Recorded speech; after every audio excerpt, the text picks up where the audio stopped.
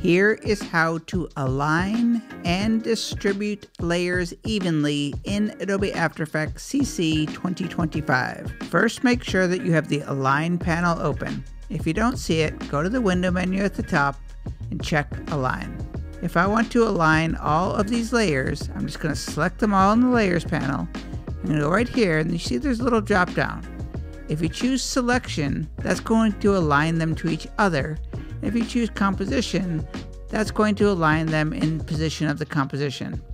So if I have Composition checked, I click this middle one here to align vertically. Now they're all aligned at the center of the composition. And if I want to distribute all of these layers so there's equal space between them, while they're all still selected, I'm going to go to the bottom.